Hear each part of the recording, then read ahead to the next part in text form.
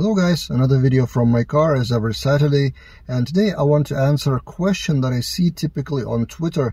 People are asking what to start with learning something. So for example, you want to learn some new framework or new language, whether it's like React or Inertia or even Laravel or whatever.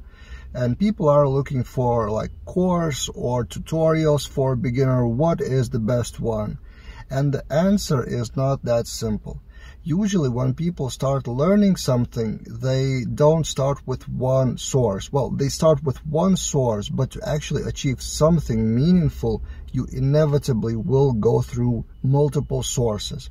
So how I've seen people learning, and including myself, it usually goes something like this. So you want to learn React, for example, then you Google and find some tutorial for beginner or course for a beginner or something like that, and you start learning from that. And the goal of that course is to not teach you the framework itself. I'm trying to run away from the sun here. Okay, that's better now. Anyway, so the goal of the first course on any language is that you would start building something.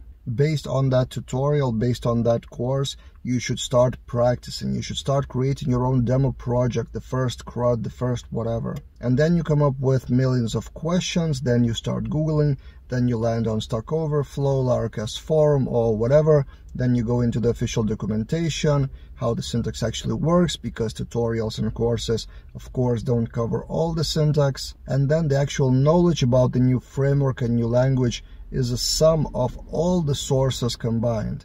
It's not one source. And that's the whole point I'm trying to make.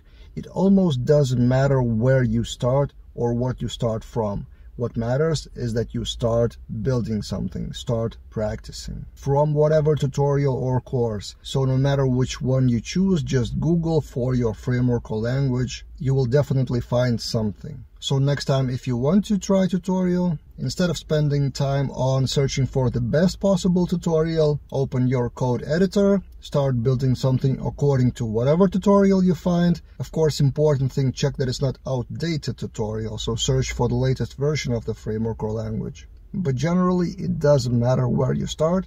What matters is that you start. That is my short message in this video. Do you agree or not? Shoot in the comments below. And I hope this sun, this ray of light on my chin didn't bother you throughout this video, how it bothered me. So my facial expression is not that natural in this video, but it's spring, it's getting warmer, it's getting more positive in general in life. So I hope you enjoy the sunlight as much as I do, and see you guys in other videos.